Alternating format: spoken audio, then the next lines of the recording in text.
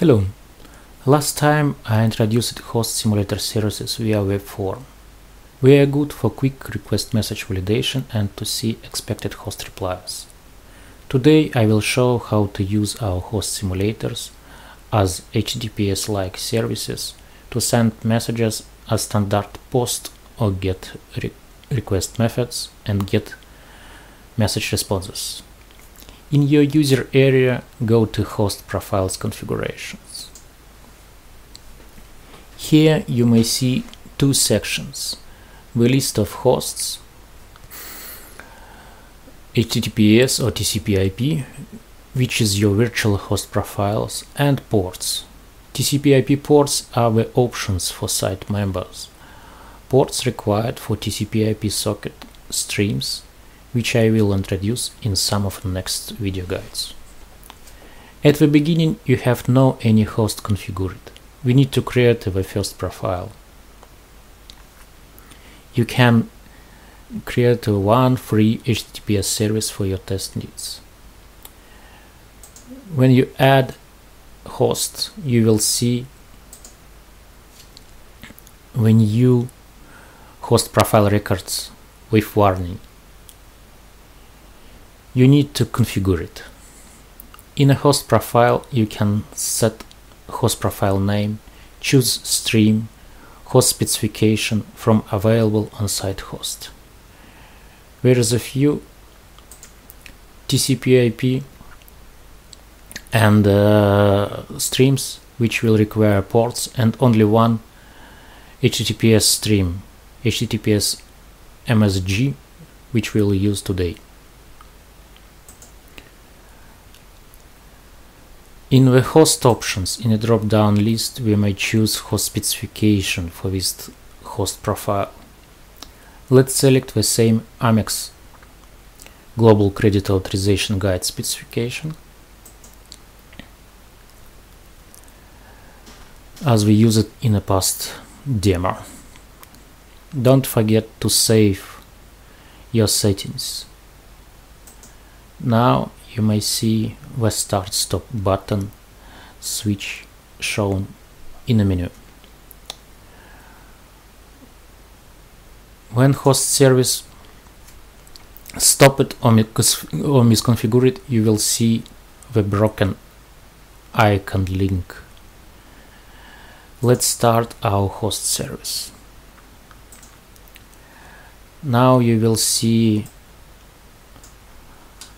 the started timestamp and the link to your URL of HTTPS service.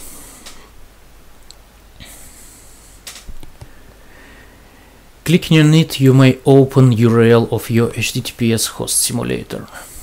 Without any requests, the URL should show info message with stream type, which is HTTP POST GET, and host specification, which is Amex Global Credit Authorization Guide. This means the service is ready to use. The service URL contains the global identifier of your host profile. When you create your host profile, you will get your own global identifier value. HTTP POST GET stream expect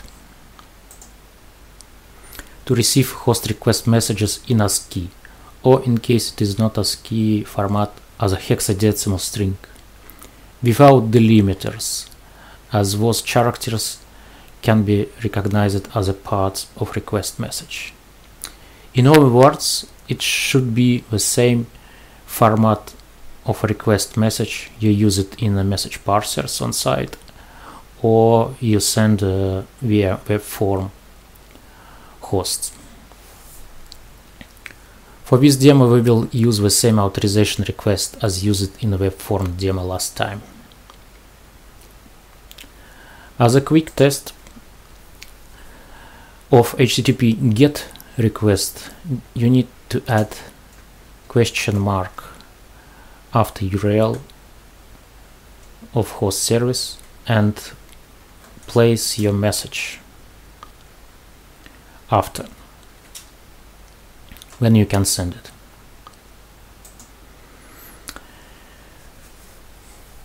In the HTTP response you will see Amex response message in same hexadecimal encoding. It is no matter how your request was sent as POST or GET HTTP method. When we go back to the host profile, we can see one transaction appear now in transaction list. At the moment, those transaction traces stored only in memory and can be cleaned without notification. As it was with web form host demo, the known test cards and test cases can be detected and validated.